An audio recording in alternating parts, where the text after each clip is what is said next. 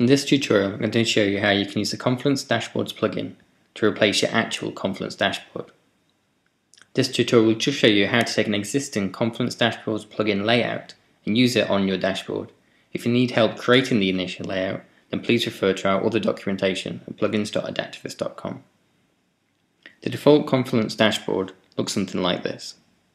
It's okay, but with the Confluence Dashboards plugin, you can make the screen more useful for your end users by allowing them to customize it to their needs.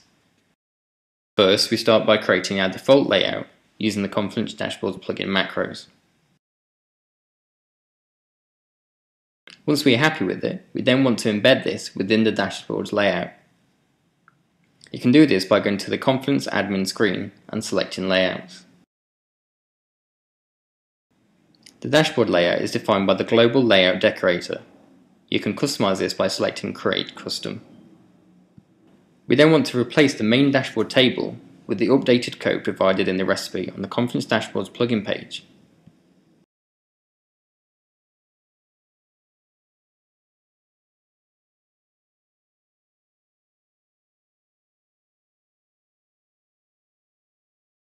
For simplicity, this replaces the layout with the include macro. We want to update the parameters in the include macro.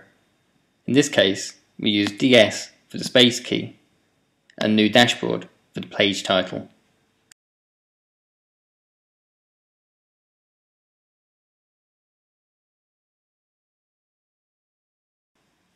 You can then save your layout. The dashboard will now include this layout and looks like this.